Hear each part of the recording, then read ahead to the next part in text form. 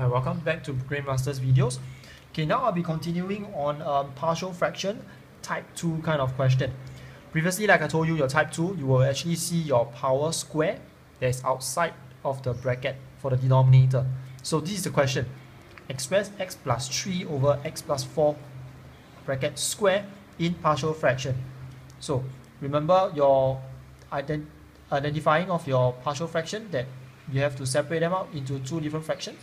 Okay, so over here, this I'll have your a over x plus 4 plus to your b over x plus 4 square. So the power, you see, actually gradually increases. So now same thing, I'll have to just take up the numerator, which I have is my x plus 3, okay, equals to a multiply to x plus 4. And then in this case, my b, I don't have to do anything. Okay, so this one multiply x plus 4, multiply x plus 4. So in order to achieve the same denominator for all three fractions. Okay, so now first I'll need to let, I'll substitute my when x equals to negative 4, so as to get this as 0. Okay, to solve for my b. So negative 4 plus 3, this will be 0, so I'm left with b here. So I'll be able to find out that my b is actually equals to negative 1. So next thing, I'll have when x equals to 0, that will be easier in this case, and my b is equals to negative 1. Since I found it, I'll make use of it.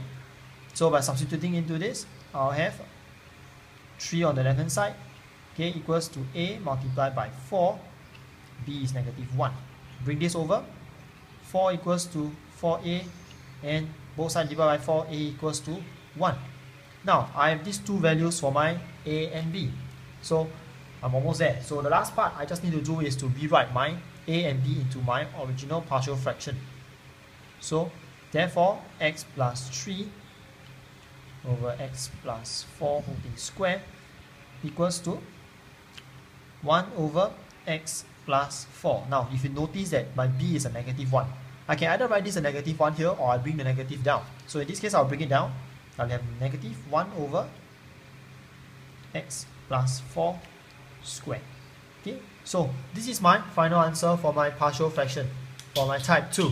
So if you do like our teaching video, do subscribe to our YouTube channel, and you may also go on to our blog, okay, for more related questions to practice on. Okay, thank you.